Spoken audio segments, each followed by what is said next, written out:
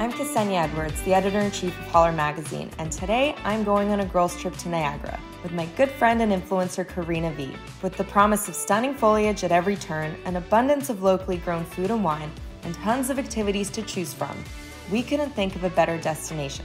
For this girls' trip, we wanted to escape the city and recharge in nature in some of the most photogenic locations the region has to offer. I'm Ksenia Edwards, and this is my Niagara experience. We're on the Brink Alpacas, and this is my new friend Boomer. While visiting here, you get to go on a nice trail walk with them. It's super therapeutic and calming, and he's a great listener. Hey Boomer, what shampoo do you use? Huh? How do you get that volume?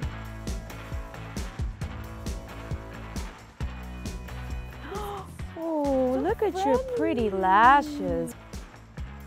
We all know city living can be draining, and it's so re-energizing and grounding being here outdoors, playing with these alpacas and breathing in air that is honestly so much fresher than in the city.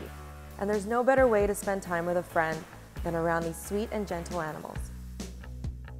Although our escape plan with Boomer didn't go quite as planned, we're leaving here feeling lighter, with clearer heads and much happier.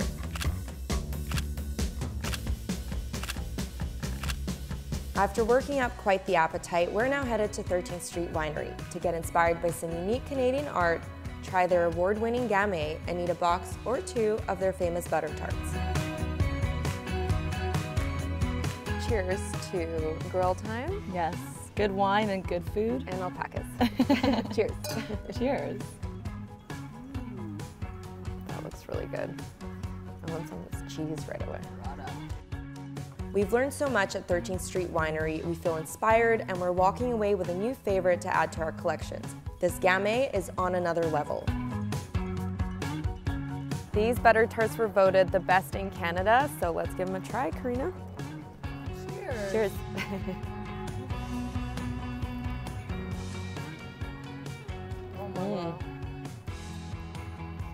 They have my vote. Wow. Caramelized on the outside, so good.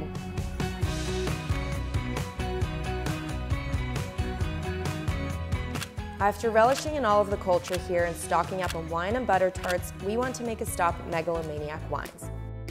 We just got to Megalomaniac Winery, and seeing as this trip is all about finding the most photogenic places in Niagara, we naturally had to come here. This winery is actually located at the highest altitude point in Niagara and offers views of the escarpment and a very distinctive collection of wines. Niagara may only be an 80-minute drive from downtown Toronto, but you truly feel like you're a world away. As avid travelers and foodies, Karina and I both travel to eat, and Niagara has a seriously elevated food game. This is really nice. Yeah, it is. Beautiful. Thank you, it looks delicious. I could probably live off olives and cheese. I love when the honey comes straight off the honeycomb.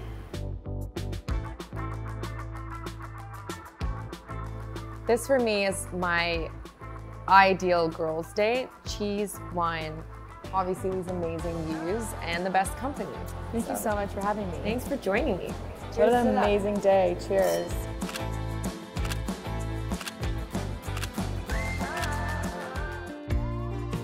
Our last stop of the day combines all of our favorite elements of a girls' trip into one.